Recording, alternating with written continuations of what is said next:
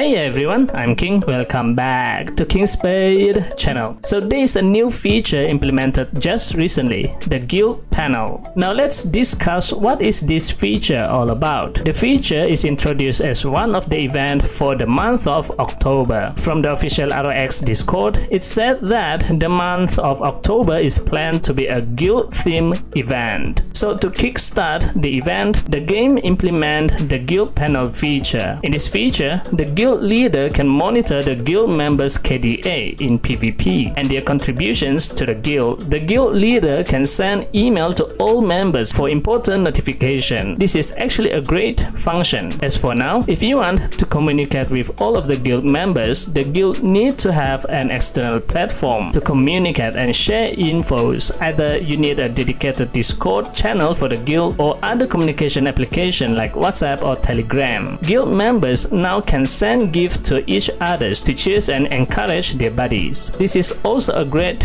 function. In the guild option, if you have a guild, there is a daily target that when the guild members send gifts to each other at least 50 times, your guild will get guild pass points and fill up the guild pass progress. Filling the guild pass progress meter will give you some rewards.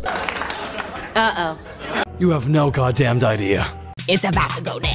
This is only on the surface, the explanation of the guild panel feature, so let's look at the actual thing in the game. The guild panel feature will only be available to players that is in a guild, and the guild should be at least level 3. When you click on the guild panel icon, it will take you out of the game and open an external browser. If you are using a mobile phone, your game will be stopped, so not the most convenient feature design for the game. But take in mind that this is still in beta as per mentioned in the explanation. I guess the game developer managed to design the concept of this feature but haven't been able to actually integrate it in the game. They either ran out of time to code it into the game because they want to implement it now for the October Guild theme event, or they are still 50-50 whether to make this feature permanent in the game or not. So they put this feature on a tryout period just to see the players' feedback. Now the first thing you are asked to do is to link your account to this Newverse Gamer Link website so that they can retrieve your game character information. You are able to link limited to only 2 accounts per game. So if you have multiple accounts in ROX that you are actually played, you can only choose 2 to be linked in the website. This website has its own progress monitor, just like the Google Play Games function in Android. You can get achievement and experience points the more you use it. Log in daily to the game and make in-game purchase will give you experience point. Accumulate experience points will increase your growth value from N1 to N2 to N3 and so on. Though I do not see the benefit of this to the players because as it is now, it doesn't give anything other than giving the game developer the ability to track your degree of activeness playing the game. Or maybe these have not been utilized fully yet. What I mean is there might be some future plan to make the players can use the experience point for something like rebate on in-game purchase or get extra in-game perks or items when you get certain experience points, sort of like raise a goal. Well, maybe they're going to integrate this in the ROX PC client. Who knows? Next up, at the bottom here on the left side is the home button. This is where you can see your guild status, the guild contribution, overall GVG point and KVM points. Click any of it and it will open more details. Now there are 4 main things in this page. First, the guild event section. You can see the guild performance in the current activity like KVM and GVG, how many points your guild get for that activity. Next, the guild data. Here you can see all of the guild members' contribution to the guild for KVM, GVG and their total contribution points. You can see their KDA in GVG and their performance in KVM. This is helpful to the more critical and advanced guild that monitor each of their members' points in KVM. You know, to be competitive in the guild ranking, some guilds set a target for each of their members in KVM and GVG. Like you must have a certain number of points in KVM or maybe certain KDA in GVG to see if you are really contributing to the guild, aka do you have value to the guild. This is certainly a convenient tool for guild leader at least to manage their guild as the way they want it. Next, the gifting feature at the top right icon. Apparently, I was wrong. Instead of the normal in-game gift item, this feature allows you to send zenny, crystals, and a lot more. Let's look at what you can send. This amount is equivalent to about $1 US. With $1, you can give 10,000 crystals. The next one is also $1 with 3 million zenny. $3 give 40,000 crystals. $20 give 140,000 crystals and zenny. And the last one, the most expensive gift, $75 give a bunch of things.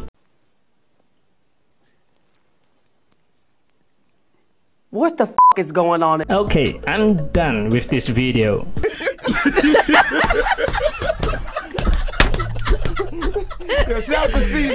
Alright, I don't want to comment any further. Let's just next. And the final feature, you can send email to the guild members, though I do not know how this works. It requires email, so I'm not sure what is the idea here. Is this an email service like the Gmail? I don't have any idea. If I want to send a message to the specific member in the guild, I can just find them in game and private message them. It is that simple. So what do you think of the guild panel feature? For me, I don't think it is feasible for mobile version. I see this as more functional with a PC client on computer. I guess this is one of the features that we are going to have for PC version. And yes, if you are wondering, the game developer had recently sent out a survey to players asking about the PC version, and I had made a video on that. If you want to know more about that, I'll link the video at the comment box below. Alright, that's it for this video. This time video shoutout goes to...